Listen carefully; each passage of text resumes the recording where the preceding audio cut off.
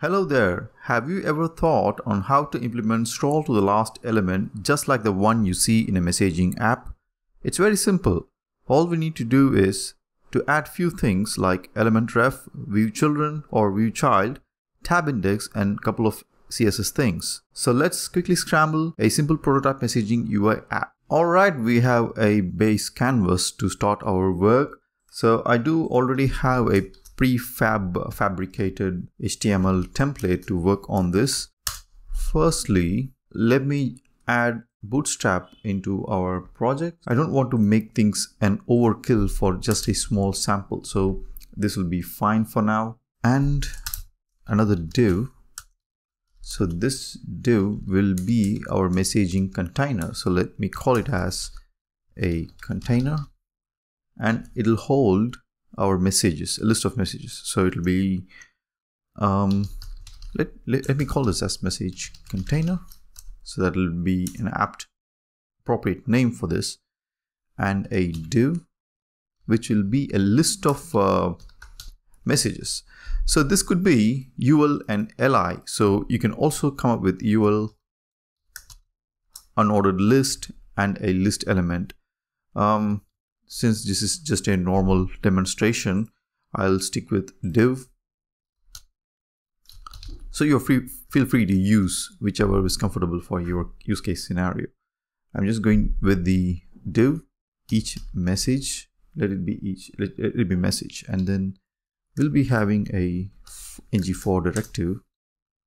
So the ng4 will be let message of messages. Right, so yes, we are going to iterate through the messages. Whenever a user sends a message, it'll add to the messages array. So that's the idea, and all our message we need to show up in a div using an interpolation. Simple as that. And obviously we'll have a class which will be having a badge, rounded hill badge, and a background of light will make it look nice. Our text must be dark, and it should be padding of 3 all around the badge. Yeah, that'll be fine. And let's just keep margin 1, margin top 1 and margin bottom 1. Now, just in case, to test if the top and bottom margins have some 1% of space. Container, and it'll be a row. Let's open a form element. So this will be a reactive form, and I mean, for this demonstration this is just an overkill, but I feel it's fine to use things like this for a message. And we will be having a input box, so let's wrap that input box. These things are missing, so let's start implementing our classes. We must have messages, and for the messages it's normally will be an array. So what I feel is, let's introduce introduction messages here. So hi, okay, let's have a constructor, and let's have on init, ng on init, and ng after view init. So yeah, let's see if this throws any error. Form message does not exist on app component, which means we need to declare a form. So for that we need message form group. So it's a reactive form, hence we need form group. We need to add that, import them, so you'll be getting it here. And obviously we are building a form which is of just one form control, which is our input box.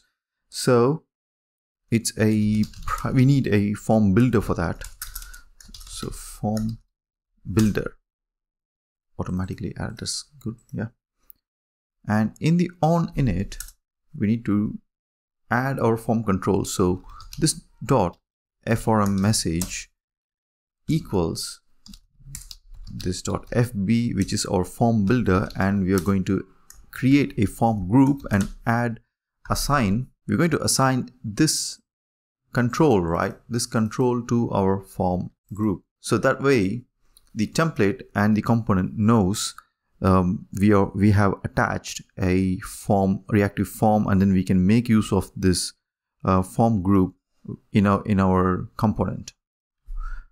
Right, so it'll be a message, it'll be new form control. So whatever that comes inside a form, like checkbox, radio box, drop down, select box, and input text area, you can create something like this. This is a reactive form approach. You can choose whichever fashion you want for this particular type of demo, but knowing things while you're learning the other things is always a good thing. Okay, and obviously, in form control, you will be having a couple of arguments that you can pass, like the initial values or what type of validation you want. You can discuss this more in another video where I will be showing you how to create a reactive form or how to make use of reactive forms. So for now, we are not going to do any validation as such. Let's leave it as null for now. So this will work. Yes. Can't verify. This is a known property of form. And one major piece we missed is we need to add our form group. We need to add a module to our app. So it should be a reactive forms module. Probably that'll work. Yes. So yeah, it started working. I guess it didn't pick up the CSS part. So let me give a full refresh, hard refresh, and see if the CSS kicks in. I need to create a CSS, which I totally forgot. So let me go and create a CSS. We need a CSS only styling only for the container, message container, right? A message container with a height of 400 pixels. And obviously our message container will have a property of overflow auto, so that way we will be getting our scroll bar once the message fills up. And just for the aesthetic purpose, we will have a border of solid 1 pixel black and border radius 8 pixel. So that'll do. This will be fine for now. Like, we can send a message and then populate here the new messages that whatever we send. Yeah, while we're creating it, we need to do ng submit, and the ng submit must be an event. So it should be send. Send does not exist on app component, so we need to create a send. So that'll be send, and in here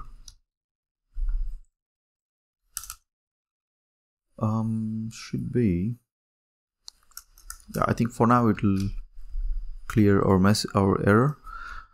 So here we can do constant message equals this dot frm message. We are going to capture what the message, the string from here first. So we're going to get the form, which will be a message. So what this line does is it will get the properties from the form control message, and then it will have all the information like what kind of an input, what kind of form it is, and is it valid or is it invalid, or does it have a value or things like that.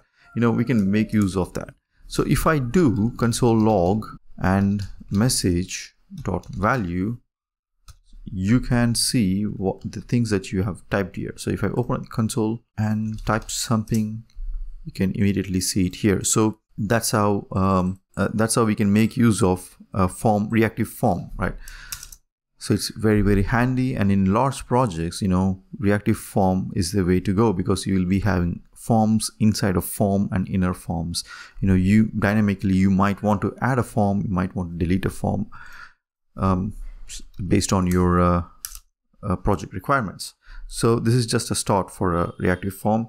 And next we need to clear once the user enters a message, sends a message. So clear message dot value, message dot set value should be empty.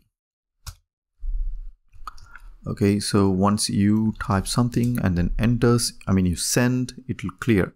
But before that, we need to send the message, and all sorts of service calls and this and that. Now we're not going to talk about that.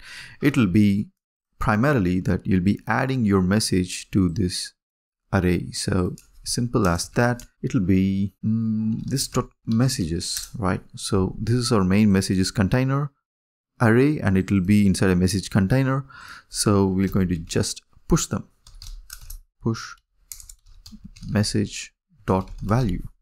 Right there, you see whatever we type, it just comes in the message. But one big fault is this one has it scrolls to the top. Now we need to make them scroll to the last, like a chat app. So that's the whole video is about. So to achieve that, we need something called ng after view checked. Right. So why do we need this? Because every time changes happen to this message container, after the change reduction executes, this hook will be called, lifecycle hook will be called.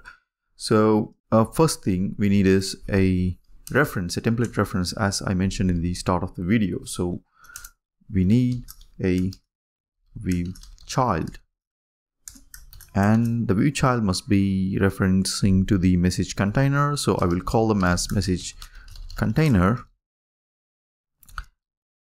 Again, a message container. Let me call it as M container because it's too much wordy, and it is of ElementRef. So you all know what's an ElementRef is. It's basically a reference to our DOM element. We need to add this and the ElementRef as well. Okay, in the after view checked, right? So we can do a little trick called scroll top and scroll height.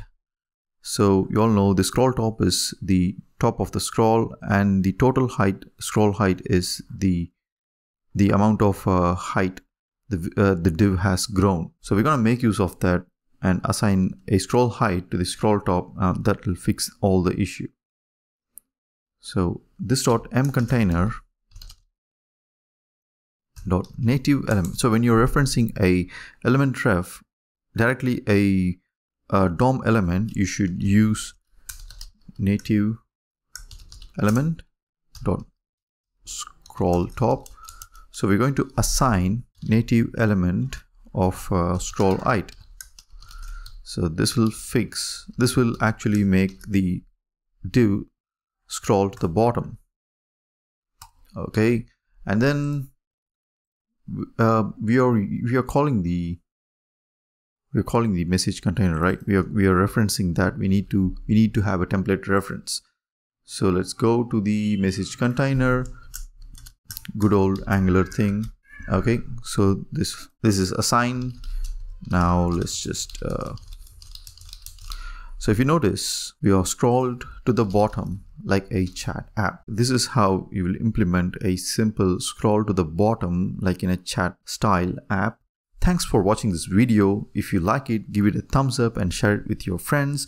If you have a suggestion, please write it down in the comments. Thanks again. Bye bye.